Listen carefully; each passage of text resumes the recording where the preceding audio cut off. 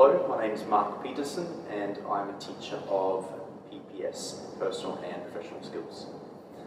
Personal and Professional Skills is a core component of the CP, which means that it is a compulsory subject for all students who are enrolled in the careers-related program. In PPS, students dedicate 90 hours over the 2 years to 5 units on personal development, thinking skills, effective communication, ethics and intercultural understanding.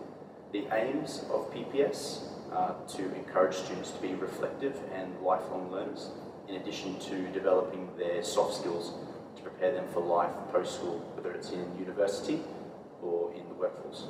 Thank you. Hello, my name is Nicole Stefan and I took the PPS course here at Excel World Academy. And what I like about the professional and personal skills course is that it is designed for students to develop great attitudes and skills to be applied to both personal and professional situations now and in the future.